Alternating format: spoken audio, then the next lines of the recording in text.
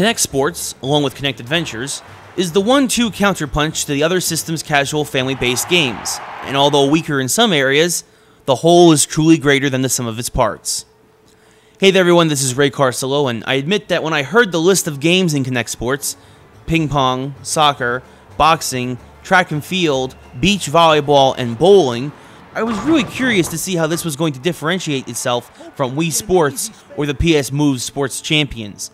And if you just look at the list of games, it really doesn't.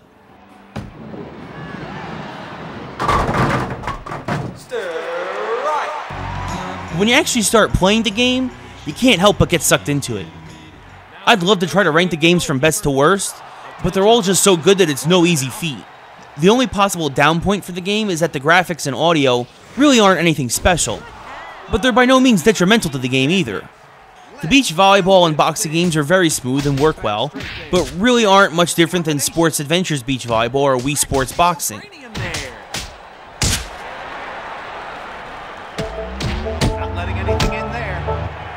Although I did like the fact the game removed my glasses from my avatar from the boxing. I mean, you wouldn't hit a man with glasses, would you? Still though, not a lot of differences here.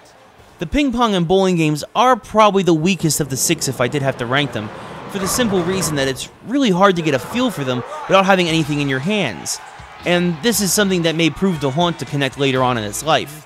And another thing about it is, when you're playing Wii Sports bowling, one thing I do, because it really helps sort of your bowling movements, is you hold the remote and you sort of hold your left hand the way you would an actual bowling ball. That way you can get your actual motions. But with the Kinect version, if you hold your left hand up, it sort of makes the ball, check that out, Ray. It makes the ball sort of go a little crazy, just me holding my hand up.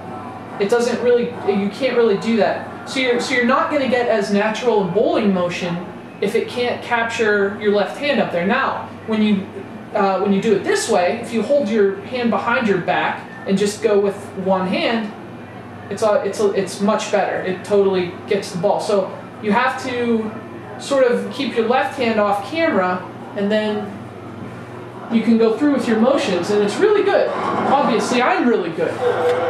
Still though, the sounds of spectators screaming as you hurl bowling balls towards the crowd instead of down in the lane is hysterical, as demonstrated here by Kevin. They scream!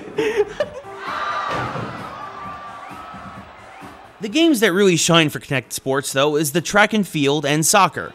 The soccer is easy to pick up and jump right into, and the Kinect picks up your foot angle really well when kicking the ball, so you could actually bend it like Beckham.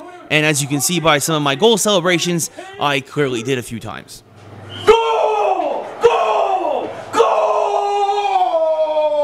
The track and field is also great because it's broken down into the 5 sub-events of javelin, long jump, 100-meter sprinting, hurdles, and discus, all of which are really accurate at picking you up and flow really well in terms of gameplay, and are a lot of fun when you're playing with multiple people. Say, is that discus part of the space program?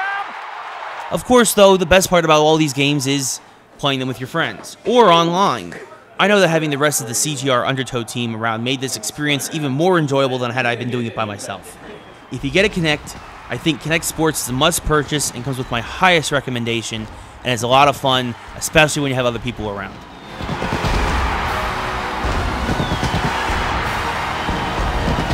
Let's check out some of your best moves.